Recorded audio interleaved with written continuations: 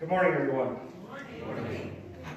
Welcome to the third Sunday after Epiphany, and we have a couple of announcements. So, first announcement is prayers to the family of Willard Kiefer. He passed away yesterday. Services are being planned, and we will let you know further details as soon as we have them. Does anyone else have any other announcements? Okay, not seeing any, we will get started with the brief order of confession and forgiveness on page 77 in your green hymnal.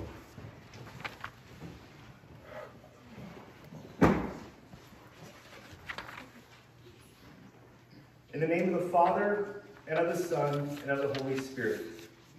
Amen. Almighty God, to whom all hearts are open, all desires known, and from whom no secrets are hid, cleanse the thoughts of our hearts by the inspiration of your Holy Spirit, that we may perfectly love you and worthily magnify your holy name through Jesus Christ our Lord. Amen. If we say we have no sin, we deceive ourselves, and the truth is not in us.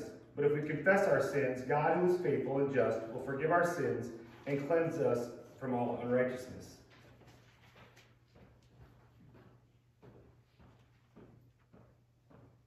Most merciful God, we confess that we are in bondage to sin and cannot free ourselves. We have sinned against you in thought, word, and deed, by what we have done and by what we have left undone. We have not loved you with our whole heart. We have not loved our neighbors as ourselves. For the sake of your Son, Jesus Christ, have mercy on us. Forgive us, renew us, and lead us, so that we may delight in your will and walk in your ways, to the glory of your holy name. Amen. The gathering hymn today is number 718 in your blue hymnal.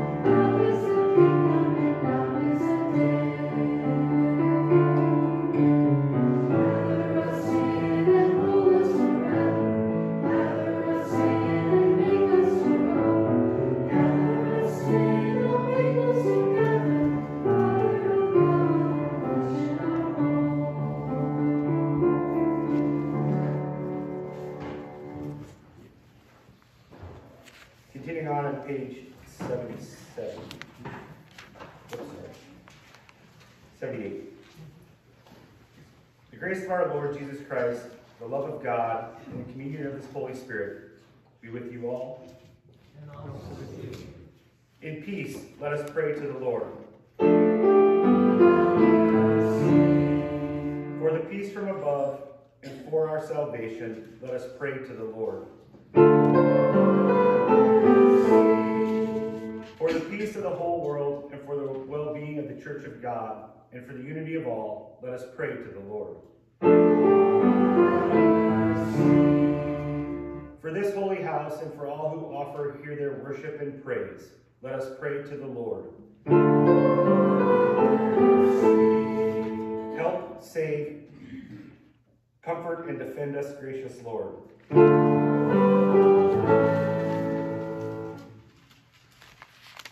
This is the feast of victory for our God. Alleluia.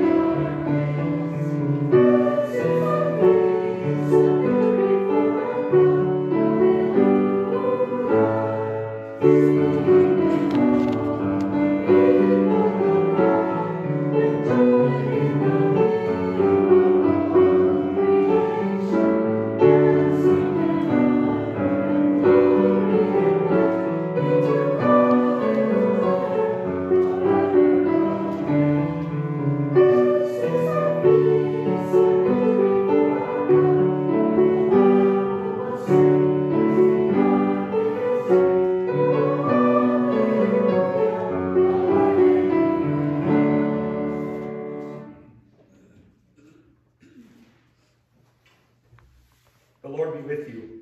And also with you. Let us pray. Dear Lord, thank you for the opportunity to worship you and praise you on this chilly Wisconsin morning.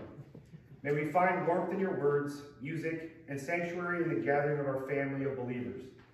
May the Lord bless us during the upcoming week, and may he protect and bless us. In Jesus' name we pray. Amen.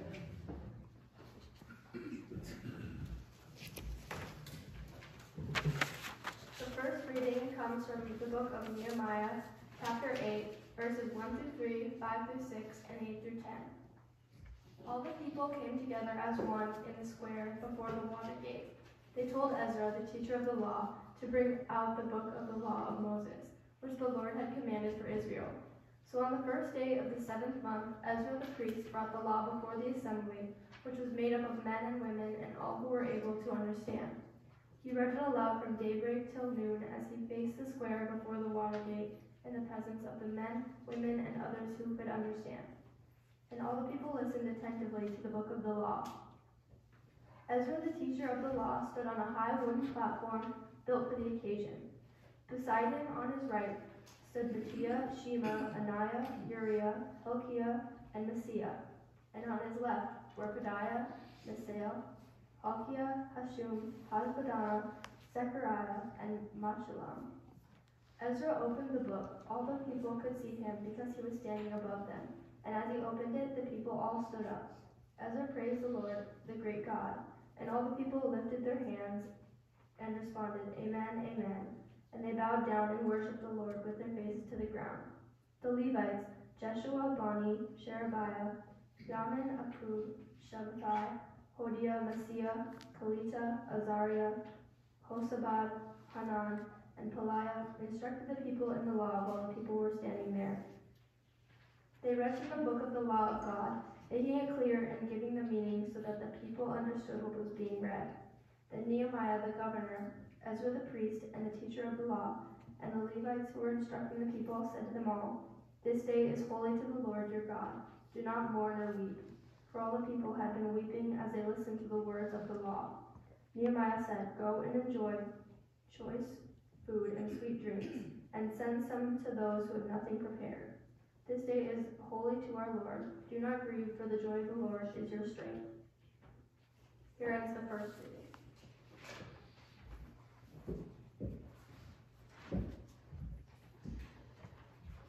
The second reading is from 1 Corinthians, the 12th chapter, verses 12 through 31.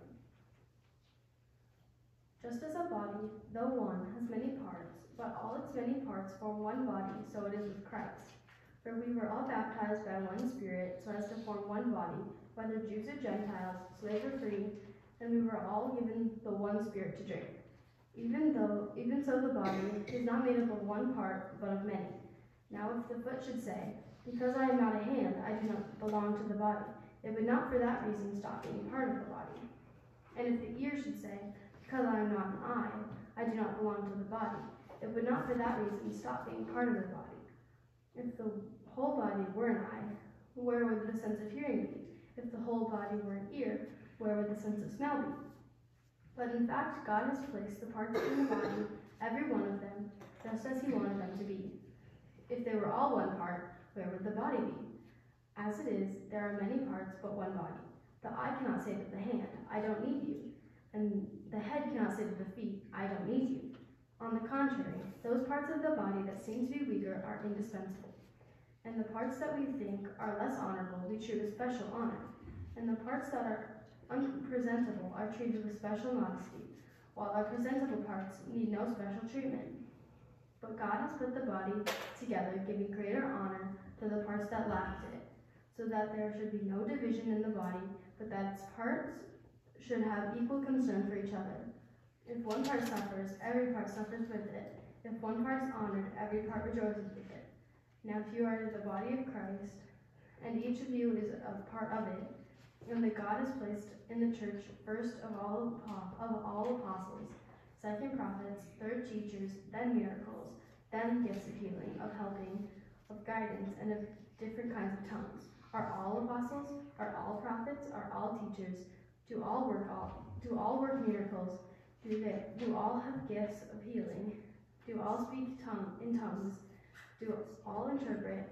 Now eagerly desire the greater gifts, and yet I will show you the most excellent way. Here ends the second reading. Please stand for the reading of the gospel.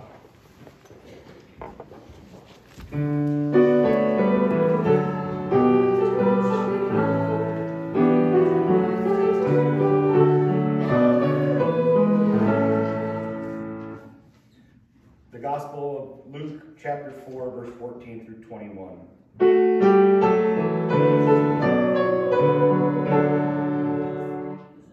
Then Jesus, filled with the power of the Spirit, returned to Galilee, and a report about him spread throughout all the surrounding country. He began to teach in their synagogues and was praised by everyone. When he came to Nazareth, where he had been brought up, he went to the synagogue on the Sabbath day, as was his custom. He stood up to read, and the scroll of the prophet Isaiah was given to him. He unrolled the scroll and found the place where it was written, "The Spirit of the Lord is upon me, because he has anointed me to bring good news to the poor. He has sent me to proclaim release to the captives and recovery of sight to the blind, to let the oppressed go free, to proclaim the year of the Lord's favor." And he rolled up the scroll, gave it back to the attendant, and sat down. The eyes of all in the synagogue were fixed on him. Then he began to say to them, "Today this scripture has been fulfilled in your hearing." Here ends the reading of the gospel.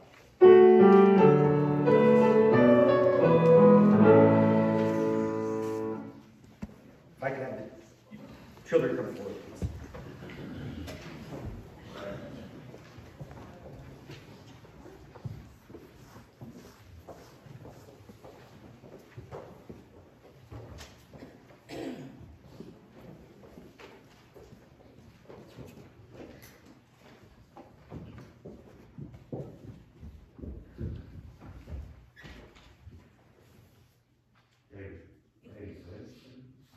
The crowd here this morning with the three of you. So, what's your favorite food?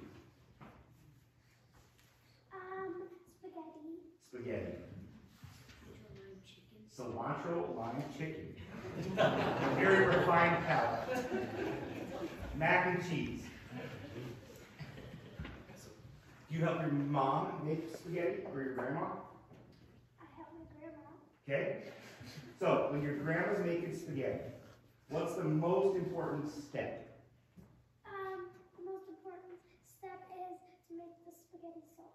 Okay, so you have to have good sauce. Okay, but let's say you have good sauce, but you burn the spaghetti noodles. Do you have good spaghetti? No. No. You're making mac and cheese, and Dad accidentally puts in too much milk and makes it super runny, which has happened before. Is it good? Yes. It's still good because you like runny mac and cheese. But if you were Reagan doesn't like runny mac and cheese, so Reagan would think it's not very good. All right, cilantro lime chicken. What's the most important step in cilantro lime chicken?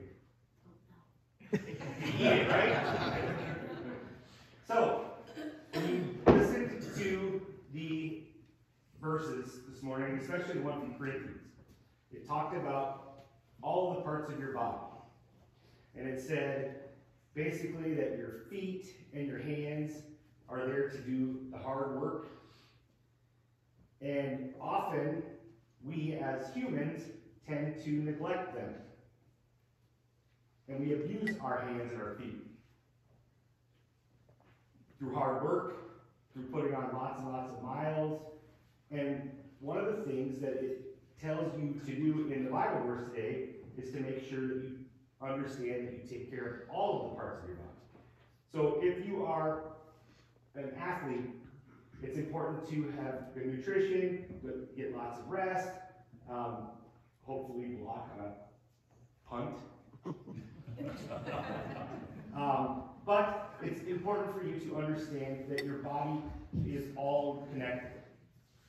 If you don't take care of everything on the inside, through coming to church, through the faith, you have a hard time understanding how you are supposed to live.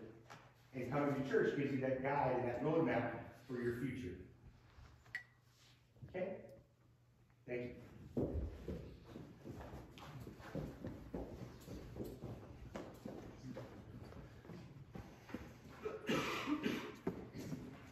First, I have to thank Riley for reading that verse with all those names. I gave it to her on purpose. so I didn't have to do it.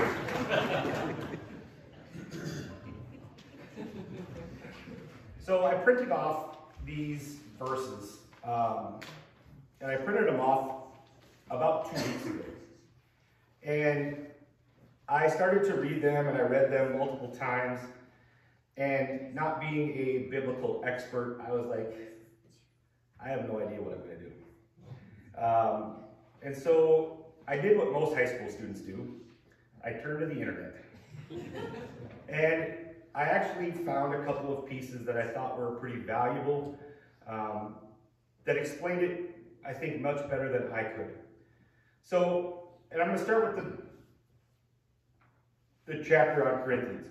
So, the second part of Corinthians 12 echoes many of the themes from last week's text that was in the beginning of 1 Corinthians. The themes include diverse giftings of the Spirit, the necessity of all spiritual gifts, the revitalization of the gift of tongues, and the celebration of the diversity of spiritual gifts. So, the bulk of this passage is devoted to Paul's development of a body as a metaphor to illustrate the proper relationships among members of the Corinthian congregation. However, Paul sets the stage for this metaphor by calling to mind the elements of the Corinthians' ritual and liturgical life together. In chapter 12, verse 13, he reminds the Corinthians that they have all been baptized into one body and made to drink of one spirit.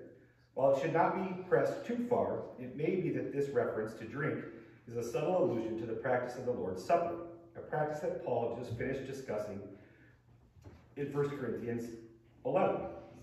In that context, Paul urged his audience to discern the body when partaking of the Lord's Supper.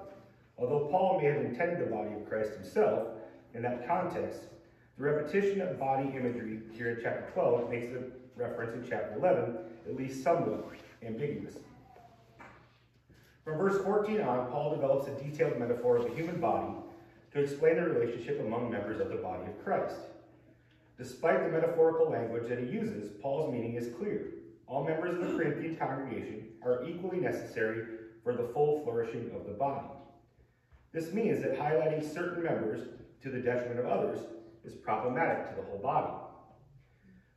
While the issue in chapter 12 has to do with the privileging of members with certain spiritual giftings, the discussion of the Lord's Supper in chapter 11 of the Corinthians' eagerness to forgive a man's involved in a scandalous relationship in chapter 5. Jesus said Paul is concerned with any issue that might elevate some members of the congregation over others. This is a helpful point to remember for our own time, when debates over spiritual gifts may be less fraught than debates about other markers or divisions or identities along socioeconomic, racial, gender, or political lines. And when I think about that, I think about our current transition. Without a pastor, without a current lead, we are in a congregation that's currently in change. And change is scary. Change is something that most of us don't relish. Change is something that can cause fraction, can cause division, can cause others to point fingers. Well, they're doing this, they're doing that. Who's in charge? All of those things can be part of that discussion. And what I think this verse reminds me of, at least, is that all of us here today, are a family. And that as a family, it's our mission, not individually, but as a whole, to collectively move forward and to find our new path. And I think that that's something that is going to be a process. I think it's going to be a struggle. But I think that's something that is important for us to understand, that we have to do this together. If we want to remain this body of this family, that's something that we have to do. We can't neglect one piece. Well, we gotta have a pastor immediately, okay? But what about the process of finding the right one? And so that, to me, is what this verse said to me. Now, if I go to the Luke chapter, and again, because I read it and I was like, okay, what does this mean? What is this talking about? Jesus went back to Nazareth. Well, I know that means he went back to his homeland, but beyond that, what does that really mean? So, again, from the internet. Our passage opens with Jesus returning to the power of the Spirit to Galilee from the wilderness, where he had overcome temptation. When he returns, a report is heard about him throughout the region, and he travels around teaching in the synagogues. Jesus' work is accompanied by the Holy Spirit. The Spirit of Luke leads, fills, and empowers for prophetic work. Such characters as Zechariah, his wife Elizabeth, Simeon, and John experience the Spirit and proclaim through the filling of the Holy Spirit. Jesus himself is filled with the Holy Spirit, who then leads him into the wilderness for a time of fasting and testing. So when Jesus being led by the Spirit, we should not be surprised to encounter guidance, empowerment, and prophetic words. Luke 4:16 through 17. In his travels around Galilee, Jesus finally comes to his hometown of Nazareth. It is described as the place he was brought up. It is a place where he was provided food, nourishment that allows growing and flourishing. When it is the Sabbath, Jesus does what he usually does. He goes to the synagogue. When he is there, he stands up to read, which is the normal practice for reading scripture in the synagogue. And he is handed the scroll of Isaiah. He opens it and chooses the place he wants to read from. We see the customs and habits of Jesus. He is one who regularly participates in the religious life of his community. He is a reader who contributes to the reading of scripture in worship, and he is a teacher. Craig Keener writes that Nazareth was an agricultural village that sat on a major trade route and was close to the Galilean capital of Sepphoris, which was being rebuilt during the time Jesus was growing up. Most likely those who knew Jesus from his time growing up in the town were not surprised by his ability to read Hebrew. Luke 4:18 through 19, Jesus chooses to read from Isaiah chapter 61, verses 1 through 2. Here it is helpful to focus on both the actual quotation from Isaiah and the surrounding context in which Isaiah quotation is found. Jesus reads a quotation that refers to the Spirit of God, the same Spirit who brought him to Nazareth. We know that the Holy Spirit in Luke guides and empowers people from prophetic ministry. In this quotation, the Spirit of the Lord is resting on the speaker for the purpose of proclaiming good news to the poor, to those who are economically disadvantaged and marginalized, along with the poor as a broad group. Good news is also proclaimed to specific groups of people: prisoners, the blind, and the oppressed, all of whom might also be described as poor. What is the good news? Is it news that this is the year of God's favor? The year of God's favor describes the Jubilee year when God will restore Israel. So when I read this piece, I immediately thought of something that we had just covered in my social studies class. And what we covered in my social studies class happened to be rather fitting because Monday was Martin Luther King Jr. Day. And so what we talked about was in August of 1963, Martin Luther King Jr. was arrested and put in jail in Birmingham, Alabama. And he was put in jail essentially for a violation of a local ordinance that didn't allow him to have a march or protest without a proper permit. They had established a rule because there had been protests in Birmingham, Alabama for the civil rights movement, and they basically said that they were trying to ban the gatherings, and so they made a rule that you had to have a permit.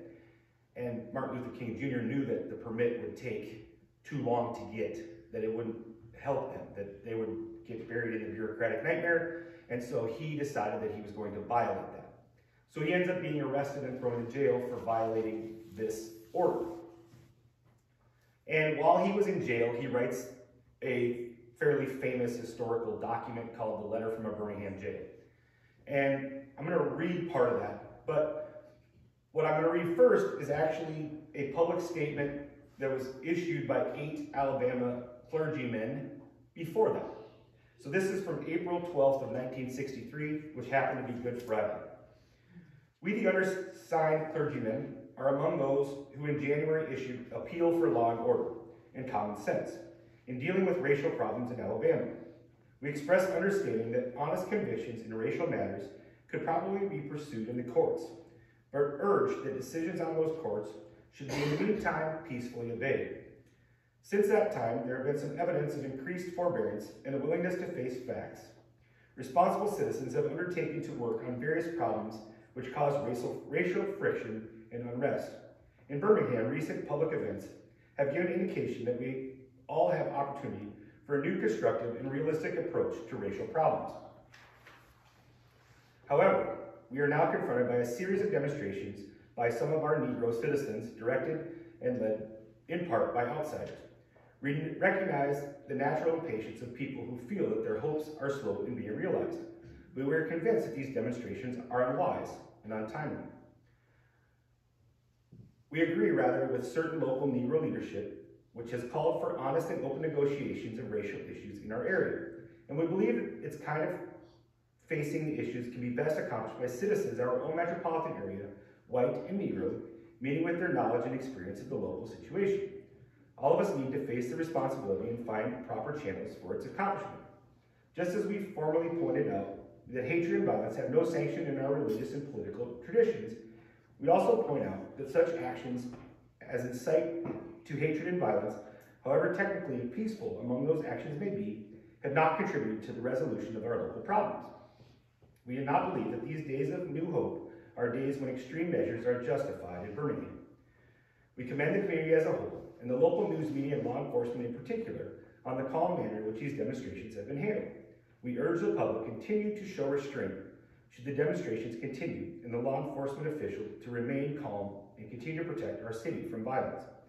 We further strongly urge our own Negro community to withdraw support from these demonstrations and to unite locally and working peacefully for a better Birmingham.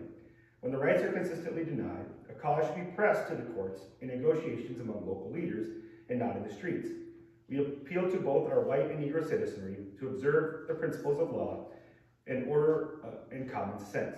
And this was signed by 8 members of the clergy.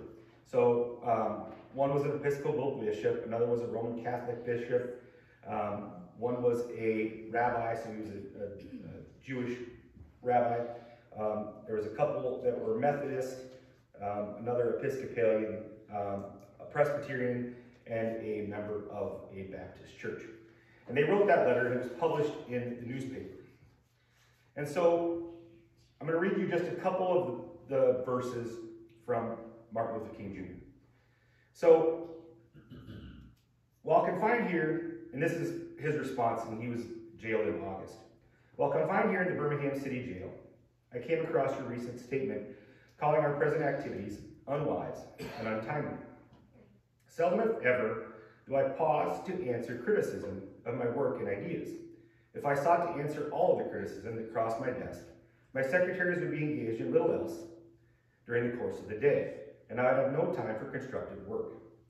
But since I feel that you are men of genuine goodwill and your criticisms are sincerely set forth, I would like to answer your statement in what I hope will be patient and reasonable terms.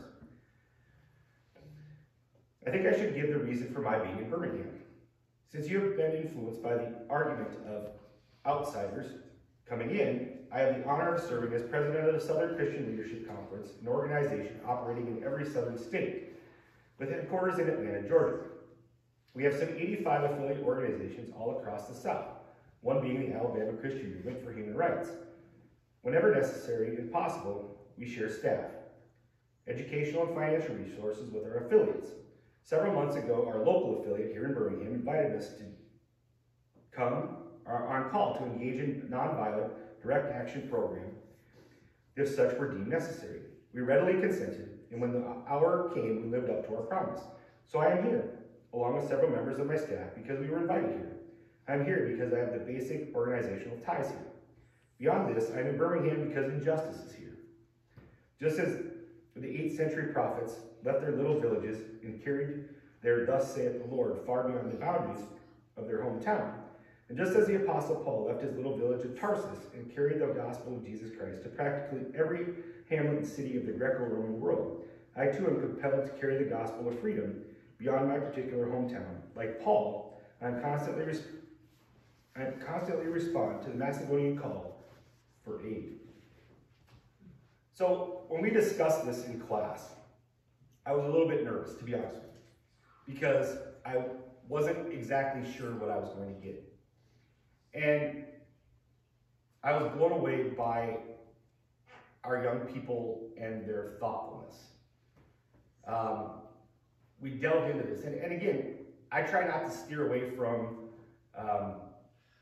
touchy subjects, because I think that touchy subjects, things like race, things like almost anything that's in the news today, are things that help us learn and grow. And so, for me, I embrace sort of the idea of touching on maybe what we would call touchy subjects. And race is something that I think, for most of us, I mean, if we look around, we are in a very lily white area. And so for us, race is something that I think,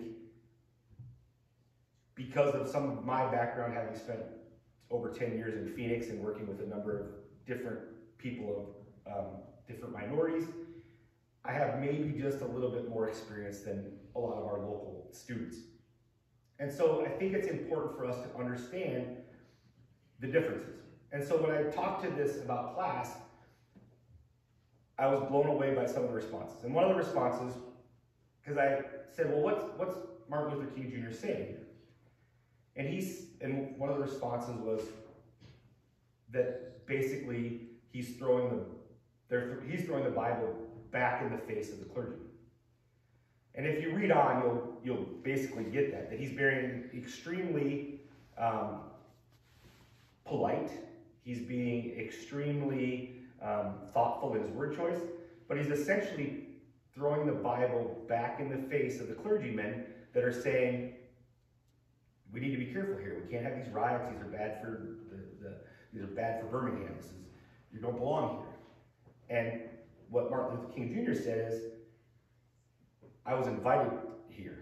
I am taking up the mantle of someone like Paul, who went from town to town professing the good news to try to help people that are not being treated equally and fairly. And so when you look at the Luke today, Luke mentions that there's a strong tie between, and basically it says that Jesus is talking to the lowest of the group. So he's talking to the poor, he's talking to those that are blind, that are oppressed, that aren't the hierarchy of the church. He's talking to those that are the underlings. And I thought they went sort of hand in hand, because I think that often we look at what we all bring to the table. And I look at it, and you can relate the Packer game to this, because the Packer game, the special teams, okay? Everybody that watched the game knows that the special teams is one of the biggest reasons why the Packers lost the game. And are those special teams players your stars? No. Those special teams players are guys that are on minimum contracts, typically, that are trying to make a play, they're trying to make a team. Those are on a professional football team. Those gunners, those guys that are trying to do the blocking, those are the guys that are the 53rd, 54th, 52nd, whatever number man on the roster. There's 87 million guys that are trying to fill that spot. And when we look at them, it's easy for us to say, blame those guys. And as a coach, it's my natural reaction to blame the coach, because the piece was he didn't prepare his guys to do the job the way they're supposed to do. Now, some of it's on the players for lack of execution.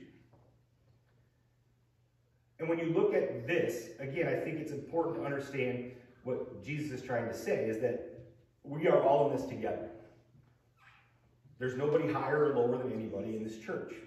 There's nobody, and again, he's speaking to the low because he's trying to bring value to those that have less, those that aren't included in part of the key piece of what he's talking about. And so Jesus is really trying to lift up those that are on the bottom side. And I think, again, that's what Martin Luther King Jr. was doing. That's what I think as a society, we often sometimes lack. And I think we do a pretty good job. We do our thing with the red buckets in the back, where we try to make a play every month for someone. And those are important pieces. And I think that that's what Jesus is asking us as a congregation to do. And hopefully the Packers can find a better answer at special teams. In Jesus' name we pray.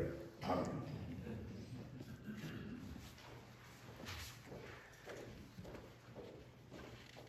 The hymn of the day is number 781 in your blue book.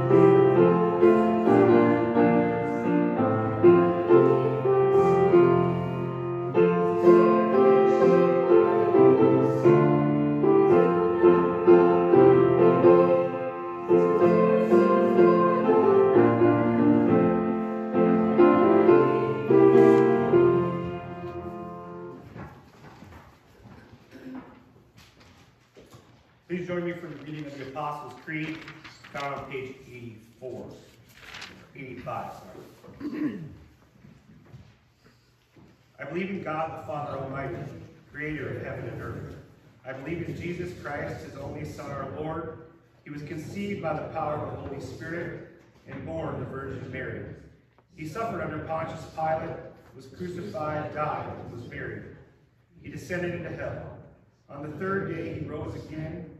He ascended into heaven and is seated at the right hand of the Father. He will come again to judge the living and the dead. I believe in the Holy Spirit, the Holy Catholic Church, the communion of saints, the forgiveness of sins, the resurrection of the body, and the life everlasting. Amen. Let us pray for the whole people of God in Christ Jesus and for all people according to their needs. Let us pray for the family of Willard Kiefer and all those experiencing the loss of loved ones.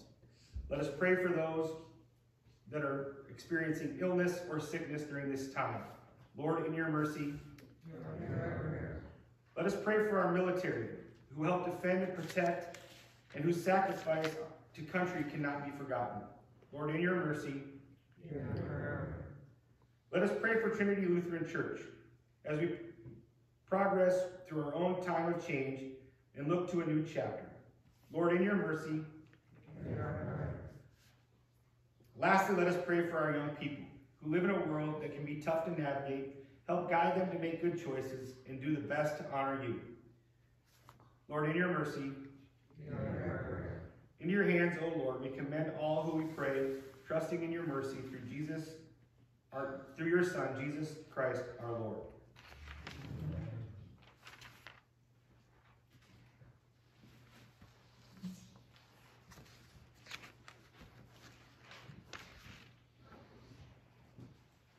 Go in peace, serve the Lord. Thanks be to God. Our singing hymn is With One Voice, the Blue Book, number 771.